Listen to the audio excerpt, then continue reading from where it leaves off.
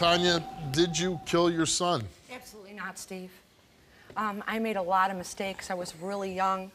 I did drugs when I was pregnant. Dakota was born 2.5 months early. He was born addicted to crack cocaine. He spent 6 weeks in the NICU. During this time, of course, CPS was immediately involved.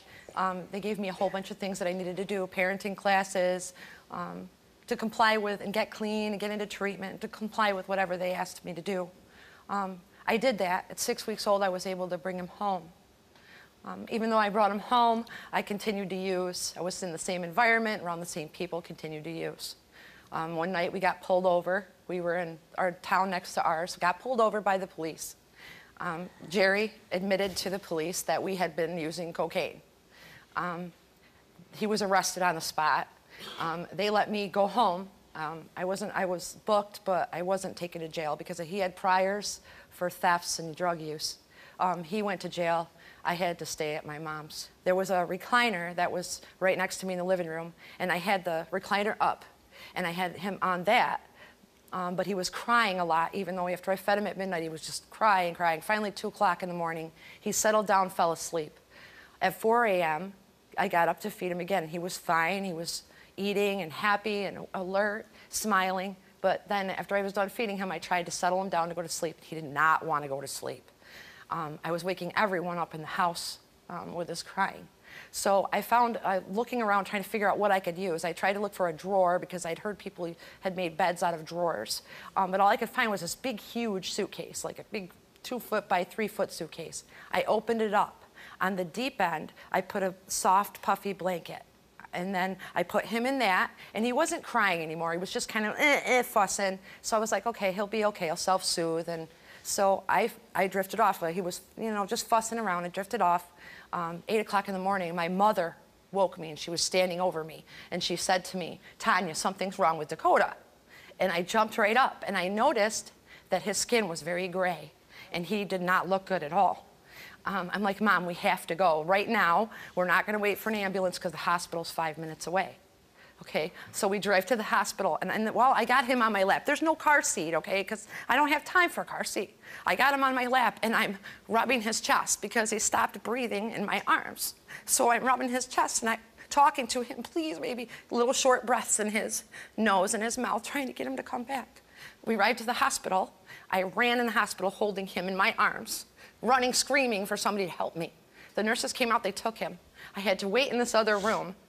Then they came in, and then the doctor had told me, well, we think this was a SIDS-related event, but he was, you know, you found him before he'd actually passed away.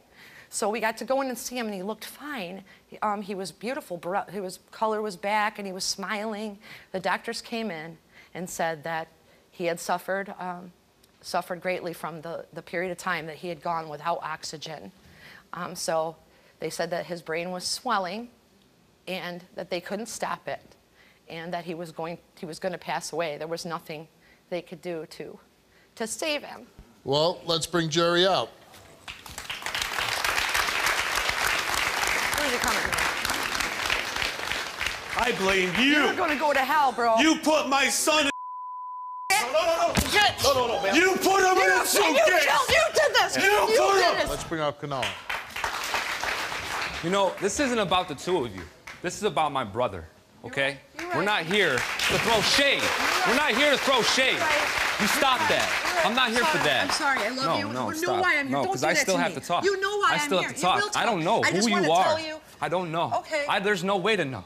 There's no way to know until these test results come out. You know I love you. This wasn't not your fault. None of this was your fault. What he told you was not your fault. Yeah. And that you grew up thinking that was not How your do fault. I know that you weren't strung out on crack? You were strung out on crack 2 weeks before this happened. Here today. But now you're dropped cold turkey, right? How do I know that you didn't put him in a suitcase and shake him because you were mad at my father? Here today, How do I know that?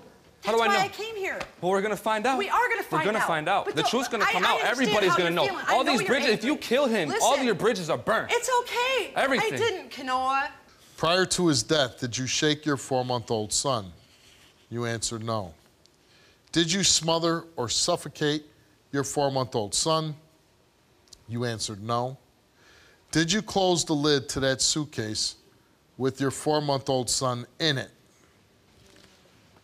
You answered no. Did you cause any of those injuries to your 4-month-old son before his death? You answered no. The results came back all the same to each question, and it came back that Tanya told the truth.